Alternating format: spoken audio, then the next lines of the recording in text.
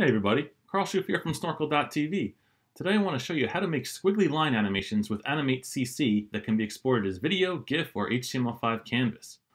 I recently saw a tweet from Rachel Neighbors that brought attention to the many different animation styles in this Teen Titans Go video. I said to myself, hey, it would be great to show folks how easy this is to do, so I came with this little project to walk you through. Check out my spooky ghost. And then this ghost came and was all, I am the man! Ooh, scary. Let me show you how easy it is to set up something like this with Animate CC. Alright, so before we begin, let's just go over my basic document setup here. I have my blank stage that's orange. I have some layers in my timeline for my ghost, my text.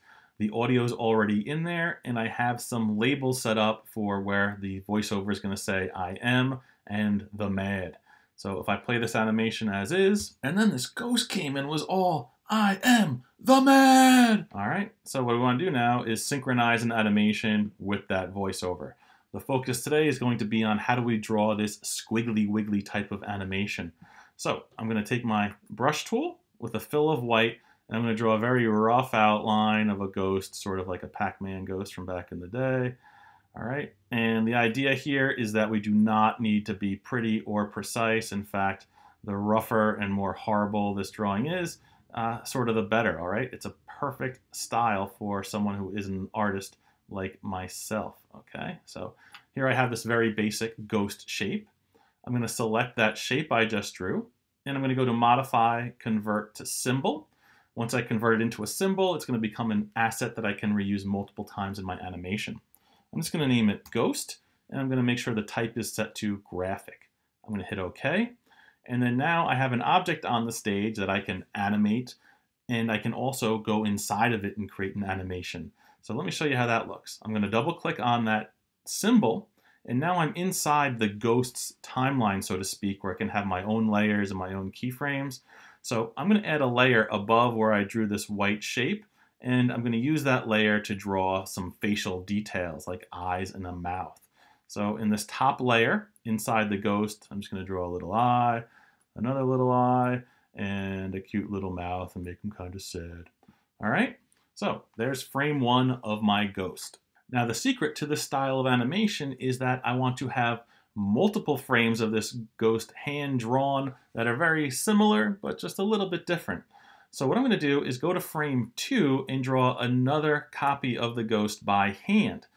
So with these two frames selected, I'm going to hit F7, which is going to insert blank keyframes so that I can do stuff in frame number 2 that doesn't affect frame number 1.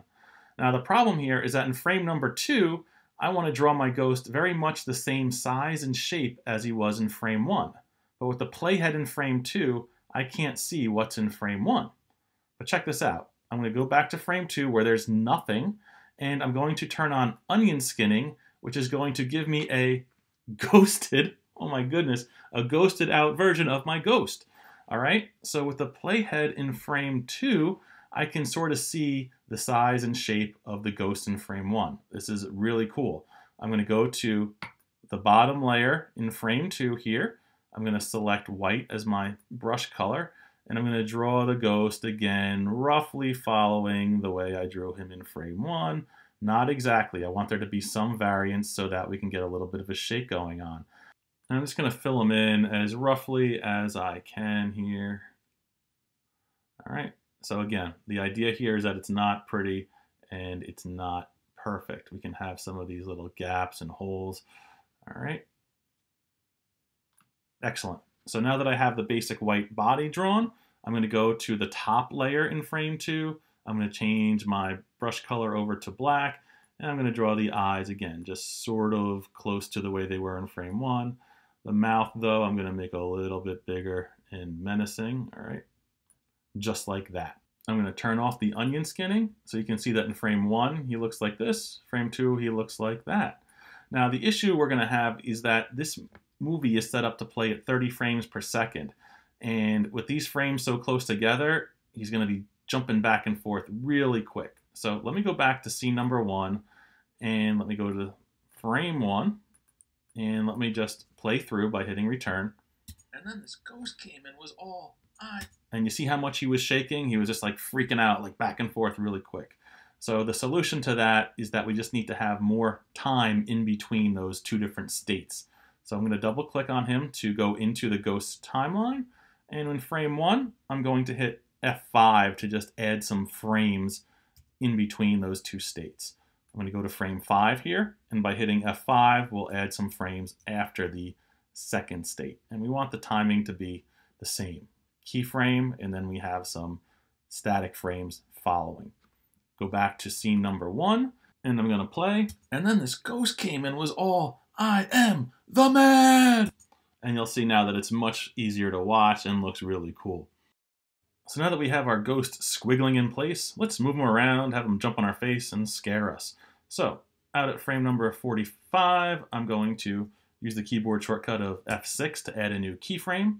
That allows me to take the ghost in frame number 45, move him to the right without affecting his position in frame 1. So in frame 1, he's on the left, frame 45, he's on the right, and I'm going to right-click and do a Create Classic Tween so that Animate will draw all those in-between frames for me. So you'll see as I'm scrubbing, you can see him changing his expression and going back and forth between his two drawn states. When we get to the I am frame, I'm going to F6 again for a new keyframe, and I'm going to do a jump cut here, grab him over here, hit Q to get my transform tool, and we're just going to make him bigger and scarier. And when we get to the frame for the mad, around frame 93, I'm going to again add a new keyframe, which is going to allow me to change his position in this frame without affecting the previous frame. We're going to rotate him and make him really big. Like, you're going to jump out of your seats when you see this thing run. So let me jump back to the beginning, and now let's play. And then this ghost came and was all, "I am the man!" Ah! Awesome. All right. What'd that take? 2 or 3 minutes? Let's spice it up a little bit with some text. So in my library, I already went ahead and made text for I am and the mad. And both of these are graphic symbols that have two states. So text I am, we can play it. And you'll see if I double click on it actually, that it's made the same way as the ghost. In frame 1, I wrote I am really sketchy. And then in frame 5, I wrote it sort of similar.